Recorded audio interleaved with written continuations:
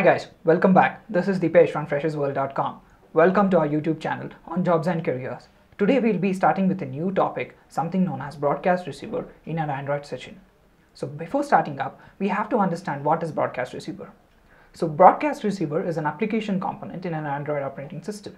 So a broadcast receiver can receive messages either from the system or from the applications. So the broadcast receiver has to be registered in an app. So now let's see with an example, how do we initialize a broadcast receiver? What are the methods that are there in the broadcast receiver? So now in today's example, we'll see how to receive a broadcast whenever we get an SMS. So let's start. As usual, I have my main activity. So what I'll try to do now is I'll try to create a simple Java class, something known as incoming SMS.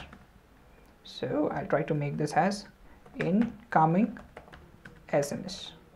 Fine.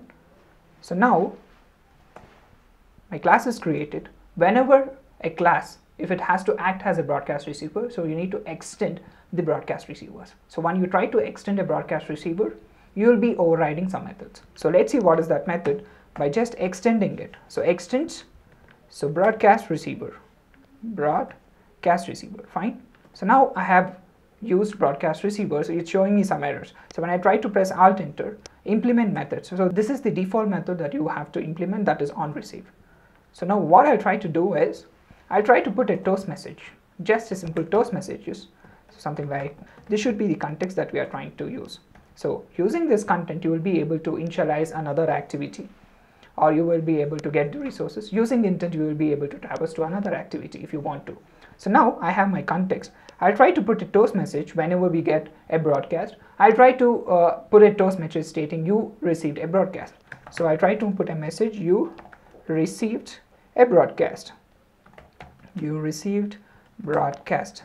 So now whenever a system receives a message, this app would be notified that there is a message and this broadcast receiver would be called. So now toast.length,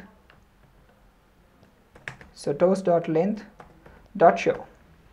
Fine. So now my broadcast receiver class is ready. One important thing that I have to do now is I have to register my broadcast in my manifest. So now I have to register my broadcast receiver. So what I'll try to do is I'll try to register. So this way of registering is something known as static way of registering it.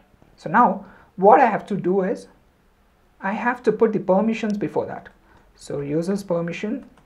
So that is something like if I try to get an SMS, it has to notify me. So what I try to do, SMS, read SMS. So like this, I have many permissions that I have to override. So what I'll try to do is I try to paste the permissions that I'll be using in my app. Fine. So now I try to paste this. So now as you can see, after adding these permissions is whenever I get an SMS, I have to handle that in my receiver class. That is my income SMS class, which extends broadcast receiver.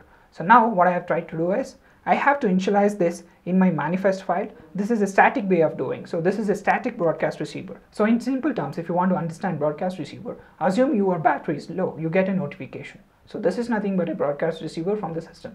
So now whenever you try to get a message, something like WhatsApp, now it is again a broadcast, which is a dynamic broadcast. So now we'll see how to register this incoming SMS in my manifest file. So I'll try to receiver, Android name, incoming SMS. Fine. So inside this, I have to add some permissions. So what I'll try to do is I'll try to take these permissions and I'll try to paste this. Fine. So now I'll try to explain you what I have done here. Right. So I have my receiver class, that is incoming SMS. So the priority would be 999, which is of high priority. So my action is if my screen is off, now I received an SMS. So you get a notification, right? You have an SMS. The same thing, if the screen is off, I have to on the screen. And what I have to do is I have to get a telephony manager. So because I'll be reading the SMS, right? So whenever I send a message or whenever I get a message, right, it has to be broadcasted. So I'm using the other one is telephony SMS received, the other one is screen on. So now this is all set and done. I have a toast message. So what I'll try to do now is I'll try to run this program and we'll quickly see what is the output. Fine.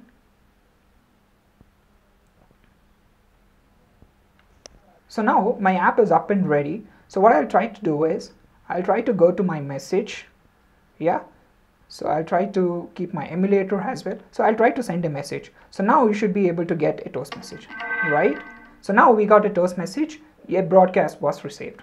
So now we go to our incoming SMS class, we receive broadcast. So whenever you get a broadcast, you have to write that in your manifest file if you are not doing it dynamically.